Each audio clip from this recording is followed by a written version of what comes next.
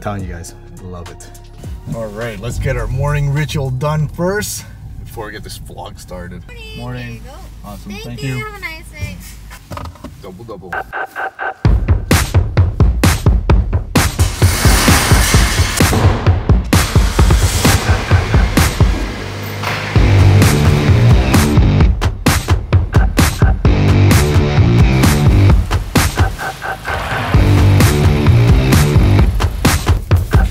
All right, 2 cream, 2 sugar, double double. So all you guys that answered the question, you guys are right. The question for this week, what, I guess,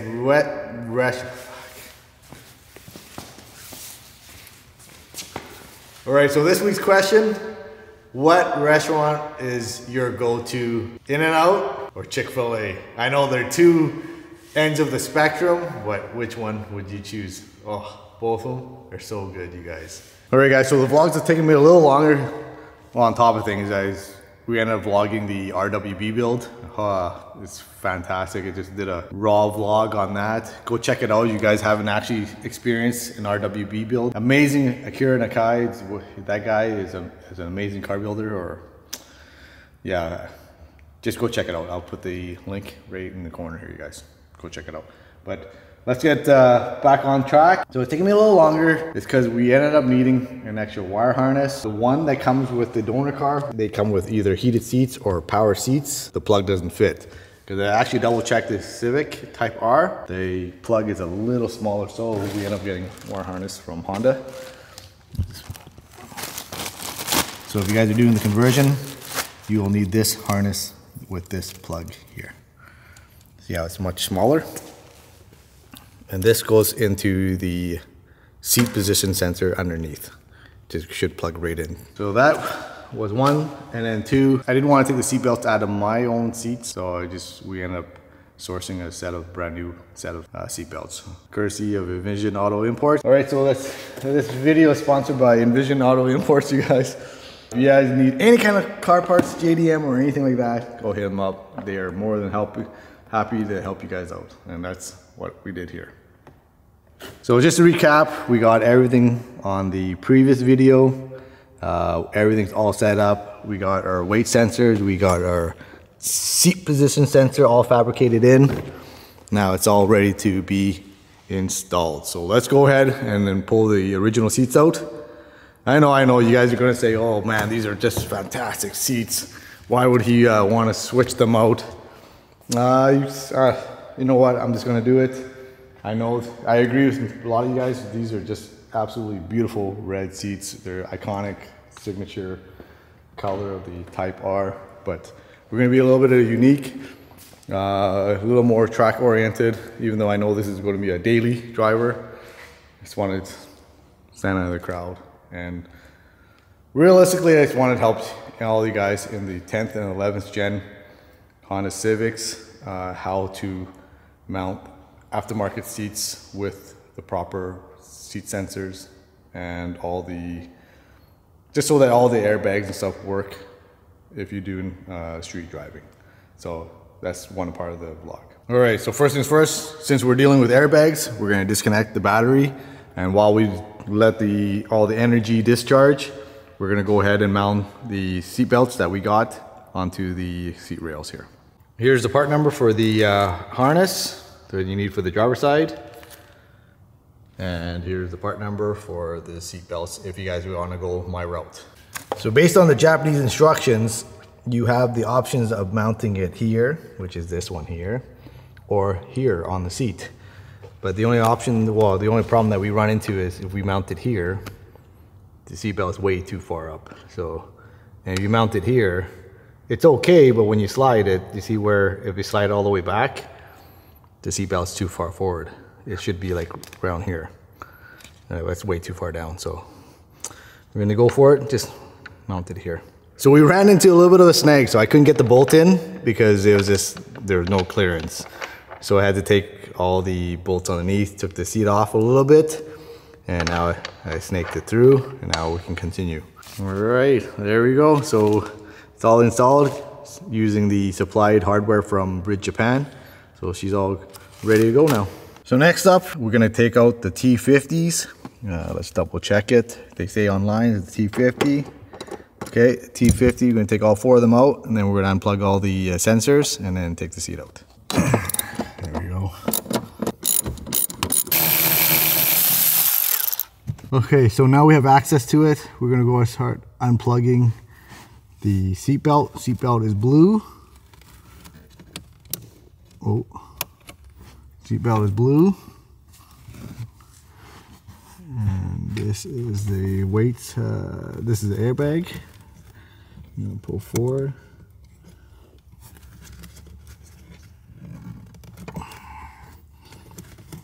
Pull forward and unplug. There you go. And then unplug this one.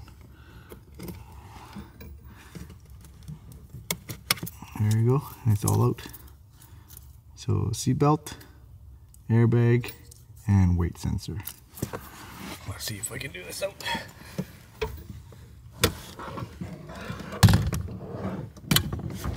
Okay. Ooh. All right, so to weigh this, I'm going to use the Toomey luggage weight scale.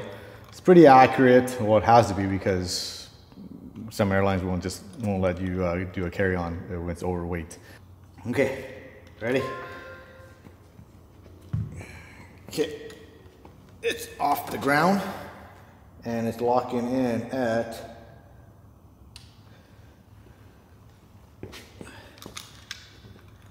39.5 pounds, 17.8 or 17.9 kilos. This based on the stats or the information given from Brit Japan, that already itself is already 18 kilos or 17 kilos, so the factory seat's going to be, I think, lighter. Okay, ready? You're going to go ahead and pick it up. Okay, ready? Set to 0. Oh, it's definitely heavy.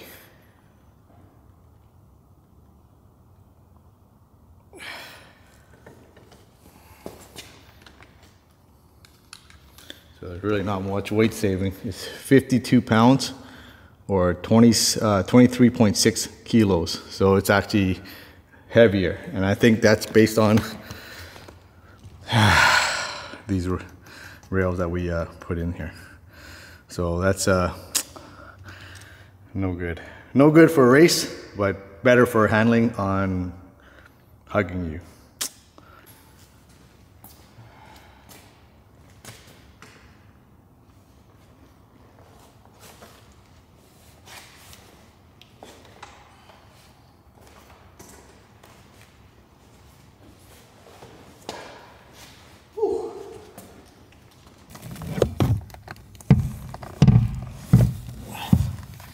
All right, so now I got the seat bolted in. Everything's all like nice and it slides properly. So now I'm gonna go ahead and plug in the factory plugs. And don't forget your airbag canceller. It is a 2.2 ohm for the Civic Type R. Should be anyways. Well, hopefully for my sake. So I'm gonna plug that in. There you go. This one. Alright, so now we just plug in the seat belt or the passenger sensors. Just like that. Now it should be all organized underneath here. We can go ahead and zip tie it. Just so that it looks more presentable, more OEM look, even though I know this is like a rat's ass right now. But I'll figure that out after. Let's just put it all in here for now. It's nice and tight. I'm going to just go ahead and try sliding the seat back and forth, just make sure everything just fits properly, and then we're going to do the driver's side. Driver's side should be easier because we only have to deal with one sensor. When they're brand new, they're hard to slide here.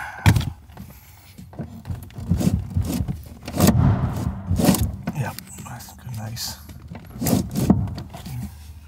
You're just going to have to... Yeah, okay, that's good. Just make sure everything is not catching, which is not. All right, we're good to go. All right, so I took the bolts out for the driver's side. Now we're going to go ahead and unplug the seatbelt again, which is blue, and then the seat position sensor is the white. Let's do the airbag here first. Airbag's always yellow. Okay, and now we can get to the. There we go, and there it's out. All right, so I'm gonna go ahead and measure or weigh the Edirb first before we throw in into the car. Any guesses on this one? Yeah, it's off the ground, and we are sitting at 40.1 or 18.2 kilos. So it's not too bad. It is a lot lighter, almost 10 pounds lighter than the other side.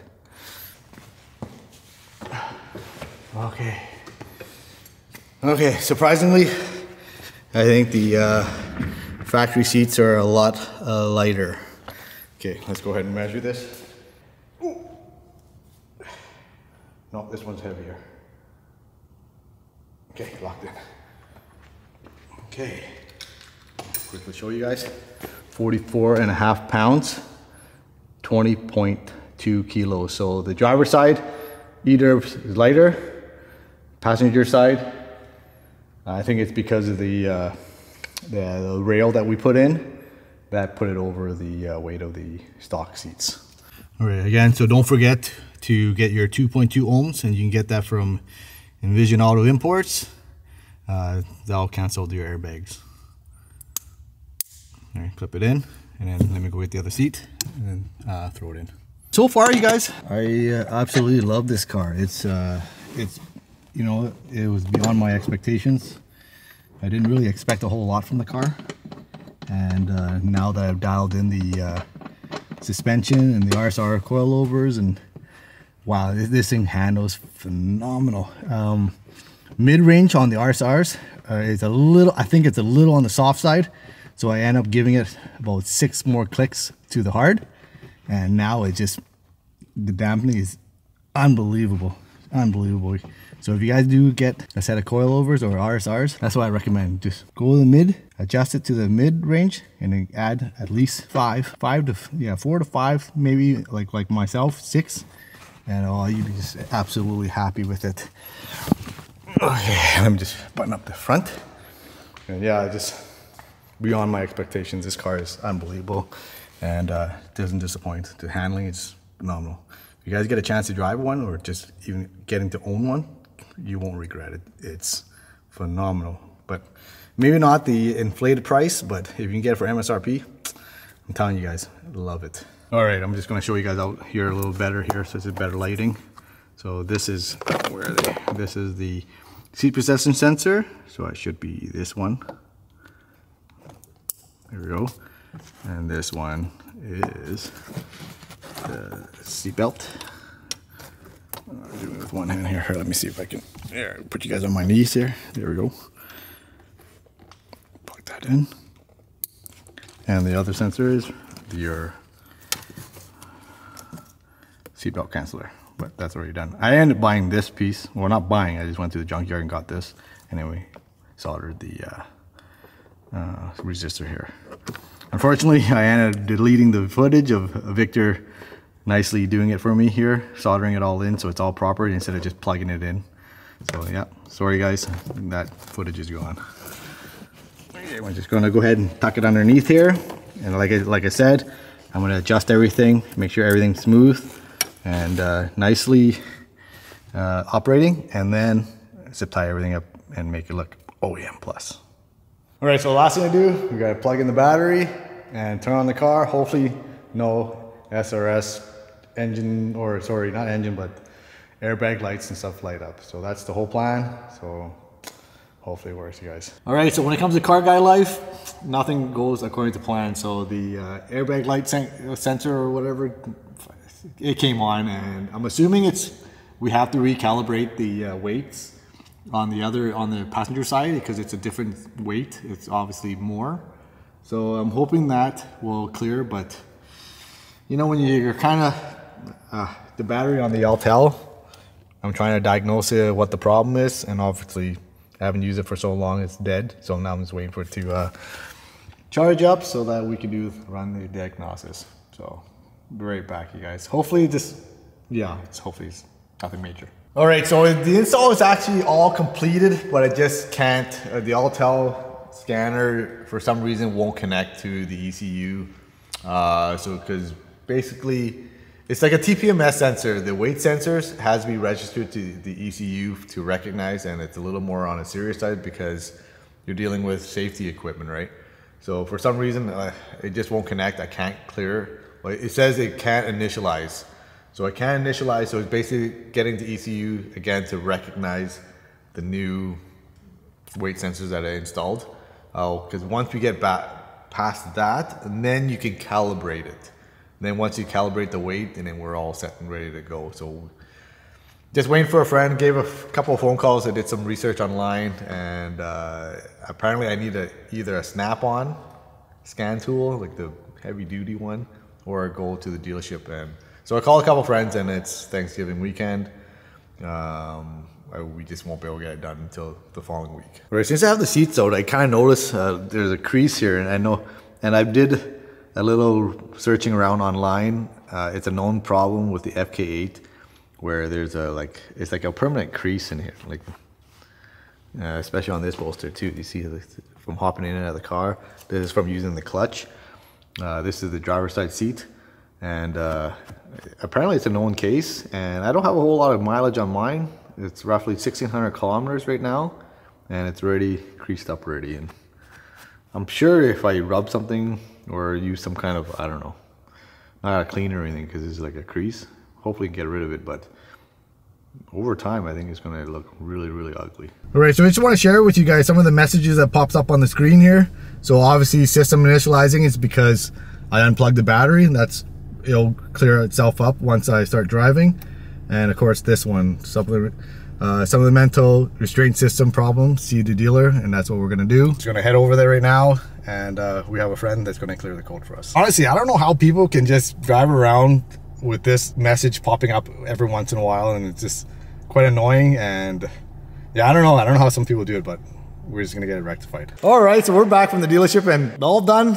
No more check engine lights, no seatbelt lights, and no warnings. I'm telling you guys, this is sick. I'm so happy that it all worked out. Yeah, so we had to take it to the dealership, and it had to get recoded because it just won't initialize. So you do need the dealership to do it. If you go my route, if you're buying a new set of new sensors that are not from the actual car, you will need to go the same route with me. But if you don't, the original sensors will work. So let me just go and fire up the car. I'll get Johnny to sit on the other side just to show you guys everything works. I'm gonna fire it up. There we go. Airbag light, gone. Obviously the seatbelt's there, and the warning light is because I have the doors open. But amazing.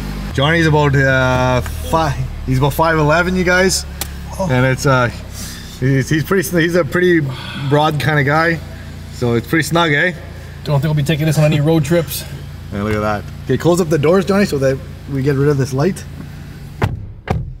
There you go. Go ahead and fasten the seat belts. Your seatbelt's covered. Yeah, I didn't want to get it all scratched up. So you know you don't drive the car. There you go. No more seatbelt lights. Look at that. Amazing, eh? Yeah, it's all right. You might give it a slide? You probably, yeah. Slides, eh? You gotta break it in. Yeah. Yeah, it's good. Comfortable, eh? All right, look. A lot more snug than the factory. Yeah. Feels amazing, eh? Ready to hit the racetrack. Yeah, feels amazing. Look at that. So, everything works, you guys. So I'm gonna just shut this off so we don't die. All right, so now you know how to actually set up aftermarket seats in a Honda FL5 or FK8 or 10th or 11th gen Civic. They do it the proper way, where every sensor works properly and no engine lights or no seatbelt lights or anything like that. So hope you guys benefit from the vlogs. If you do, don't forget to hit the subscribe button, and turn on the notification because we're going to be heading down to SEMA and there's going to be a lot of content that we're going to get there and maybe a lot of car parts ideas for the FL5. So I'm anticipating there's going to be a lot because last year there wasn't a whole many, like there wasn't a whole lot of FL5s, not even one.